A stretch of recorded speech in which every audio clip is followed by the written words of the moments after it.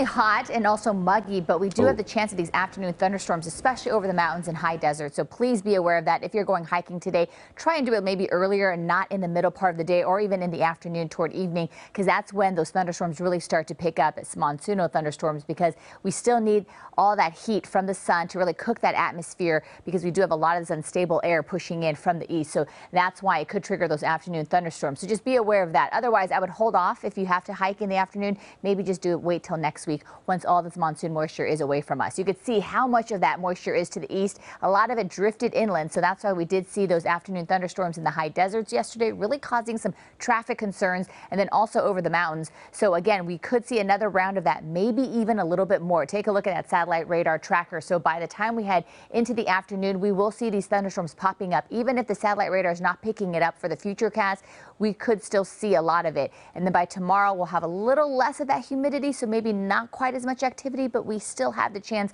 for that activity to pick up as well. So just be aware of that. Otherwise, not only is it going to be hot, it's going to feel just a little bit sticky for us here in the Southland. Closer to the coast, a little better. We'll have more of the cooler, cloudier conditions. But again, those afternoon thunderstorms are likely to be over the mountains and deserts. Sometimes, as we all know, a lot of these thunderstorms can drift into the lower elevations. So that's something that we're also watching very closely. And then, as I mentioned, we'll have a little less moisture and instability on Saturday, but that doesn't rule out the possibility of those thunderstorms and showers still not picking up, because we could still see a lot of it, because that high pressure system basically really isn't moving too far. It's still over the Four Corners region. By Sunday, it could wobble just a little bit more to the south and pull away that moisture more to the east of us. But the weekend will be a lot warmer, 4 to 8 degrees above average. Take a look at that 7-day forecast. Mid-80s today for LA and Orange County. Then we're topping at upper 80s from Saturday on into Tuesday.